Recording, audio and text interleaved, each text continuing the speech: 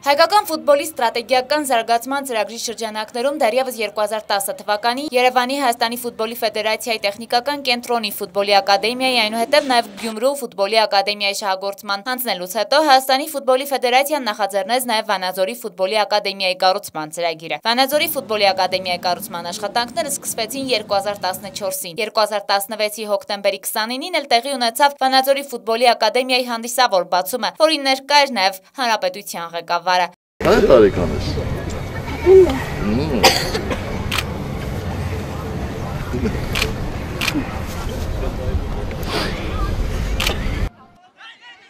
Լոռի ՖԱ-ը հուլիսի 20-ից սկսել է նախապատրաստվել իր դեբյուտային մրցաշրջանին։ Թիմը սկզբնական շրջանում իր մարզումներն անցկացնելու էր Հրազդան մարզադաշտին կից խաղադաշտում։ Հիշեցնենք, Հայաստանի առաջին խմբի առաջնությունը կմեկնարկի օգոստոսի 7-ին։ Իր առաջին հանդիպումը Լոռին կանցկացնի Երևանում հյուրընկալվելով ԱՎԱՆ ակադեմիայի կողմից։ Տեղեկացնենք նաև, որ Հայաստանի առաջին խմբի առաջնության 2017-2018 թվականների մրցաշրջանին նախապատրաստվելով Լոռի ֆուտբոլային ակումբը հուլիսի 30-ին ընկերական հանդիպում անցկացրեց Փյունիկ 2-ի հետ։ Հանդիպումն ավարտվել է 5-3 հաշվով, Լոռու կազմում 2-ական գնդակ են խփել Տիգրան եւ Էրիկ Ղարիբյանը, մեկ անգամ աչքի ընկել Մայքլ Ակպալան։ Լոռու նորամուտ խաղին հետևել է նաև մարզի ղեկավարը։